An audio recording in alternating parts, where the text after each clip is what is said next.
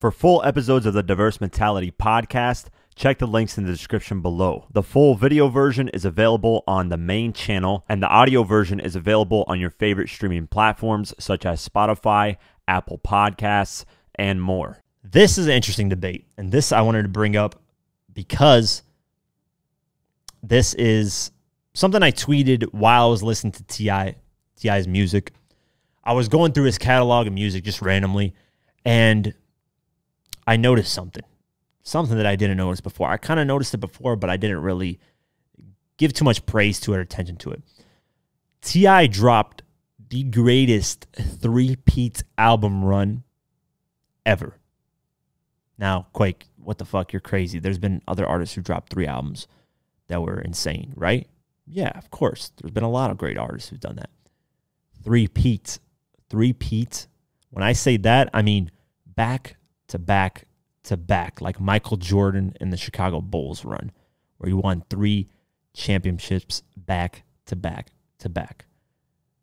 Think really hard. What artist dropped 3 albums back to back to back? So year after year after year, didn't skip a year. So if it dropped 2000, 2001, 2002, T.I.'s dropped 2006, 2007, 2008. Think. What artist has done that? Not only has done that, but has topped themselves every single time they dropped an album. Not only topped themselves, but was going through the most public scrutiny you could ever imagine. Now, why am I saying this? T.I., I was listening to King, the album, dropped in 2006. What you know about that? Huge record. I think he has, let me make sure. Top Back. Huge record, right? What else? Let's see. If I remember the records completely. I was just listening to the album, so I don't know. Fuck. I like my top laid back. What you know about that? Live in the Sky, Jamie Foxx. Why you want to go and do that? Do that. That was another record. So what you know about that? That record peaked at number 3 on the Hot 100. And to me, it was at this time T.I. finally, and this is why I'm mentioning these 3 albums: 2006, King; 2007, T.I. vs. T.I.P; 2008, Paper Trail. Now, when I mention these albums on Twitter, people are like, why are you mentioning these albums when his previous ones are better? I'm not talking music quality. We can debate that all day, every day. That's not the debate here.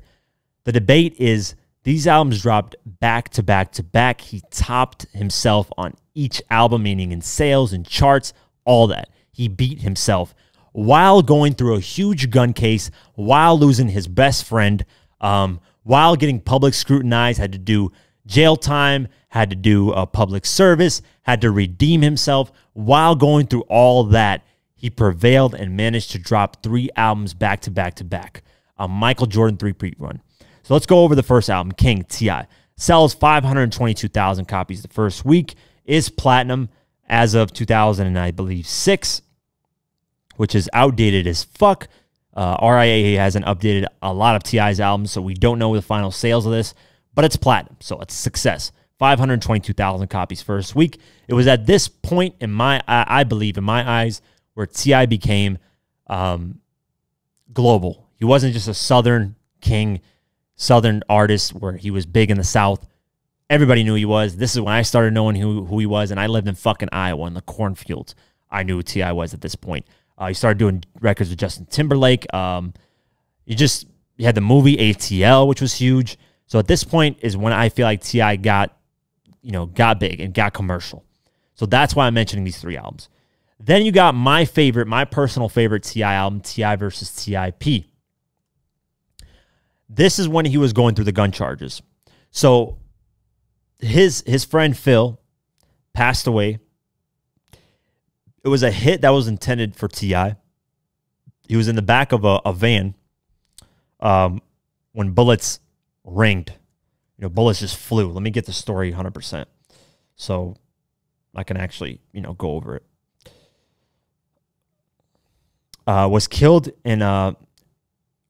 as he rode in a van with the rapper. So yeah, this is where I remember the story being. So Phillant Johnson was T.I.'s best friend and manager at the time. He ended up dying.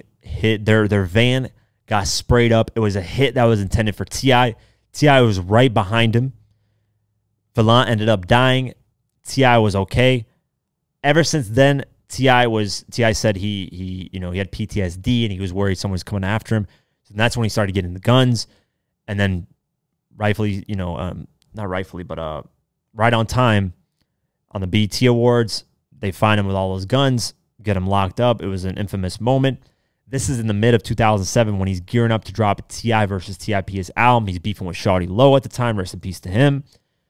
That album drops. Debuts at number 1. Sells 470,000 copies first week. Now you could say, you know what? That's a drop from 550,000 from the first album. True. Or 522,000 copies from the King album. That is a drop in first week sales. But with everything that was going on, kind of made sense. And then the album ended up going platinum as well. And this is my favorite album, by the way. A lot of these records are just fucking beautiful. Big Shit Poppin' is one of my favorites. The record's at number 9 on the Hot 100. You Know What It Is at number, we had that at number 34 on the Hot 100. You had Touchdown featuring Eminem. You had a bunch of records. And you could argue this is where T.I., you could say, he kind of fell off a little bit, this and that. The album was huge. It was a success. I loved it. My favorite T.I. album. Going through all this scrutiny, public scrutiny, dealing with gun charges, dealing with possibly never getting out of prison for a while, he still manages to record music and drop another album. And this is when T.I. went straight, people say he went straight pop. It was catering to more of a commercial audience. And you could say that, yeah, that's fair. Paper Trail comes out September 30th, 2008. Mind you, this is back-to-back. 2006, King. 2007, T.I. versus T.I.P. 2008, Paper Trail. Paper Trail does 568,000 for copies first week. Tops King, tops T.I. versus T.I.P. Goes double platinum, RIA certified double platinum. So it's topped both those albums as we know for right now. We don't know what the sales are of today's time, but based off these numbers, it's double platinum, so it's more than those previous albums. Gets his first number 1 record with Whatever You Like. That actually peaks at number, let me see, I think it was number 1, Whatever You Like. You got Live Your Life. I believe that even peaked at number 1. Let me see, just to make sure. That peaked at number 1, so you have 2 number 1 records on here. What else? You got Swagger Like Us, Jay-Z, Kanye, Jay-Z, Lil Wayne, number 5 on the Hot 100, just killing it, right? Hit after hit after hit, Dead and Gone, Justin Timberlake, that peaked at number 2. So just hit records, like this album was just bona fide hit after hit after hit. I'm sure this album's 5 times platinum by now. I'm surprised there's no updated numbers on it. But I thought about all the circumstances, all him topping himself in album sales, becoming commercially relevant, doing a 3-peat, releasing back-to-back to back. I said it was the greatest 3-peat album run of all time. So I looked, people were responding. People were responding with artists that weren't even dropping albums back-to-back like that. They said Kanye. They said Jay-Z. Well, one person that mentioned Jay-Z was right. He did drop a lot of back-to-back albums. He actually did a 6-album run. He did Michael Jordan, 6 championships run. But the thing with Jay-Z is he never... I want to say he didn't top himself, but he really wasn't going through public scrutiny. I mean, he was going through, battling Jay-Z, Nas, and then Dame Dash situation, but that was later down the line. But he never really hit that commercial, like I was saying, like commercial around that time, like 2000 to 2003. He had a few records here and there, but it wasn't like T.I. Not number 1, number 2, number 5. Like, it wasn't that. It definitely wasn't that. Didn't have his own movie ATL out like that. It just wasn't. It wasn't T.I.'s run. And then somebody else mentioned DMX. Those dropping those 2 albums and the 3rd album back to back. That was 2 albums in 1 year, and then 1999 he dropped another album.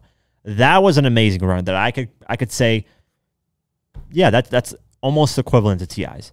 But the thing with that is he never really had a lot of singles that hit number 1. But he did sell albums. I mean, the album went 5 times platinum. The other one, I think 4 times platinum. The other one did like 3. So he did sell albums. In first week sales, though, he did decline on the 3rd album. I think on the 2nd album, he did the most. Let me actually look it up because I know the first one he did like 100,000, 150,000 first week. And then it was like the 2nd album, he does like 400, 600,000, some shit like that. Let's see. So it's Dark Hell is High, the first one. That did 251,000 copies, which is great. Second one comes out. He does 670,000 copies first week. And the 3rd one comes out. And he does 600, basically almost 700,000. So he did top himself.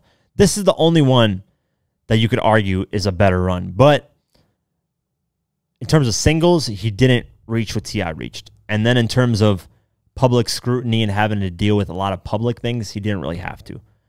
So that's why if you guys could come up with an artist that did three-peat back-to-back-to-back, I was looking at Eminem. He almost did. He missed a year. But I was going to say Eminem then if Eminem would have reached that.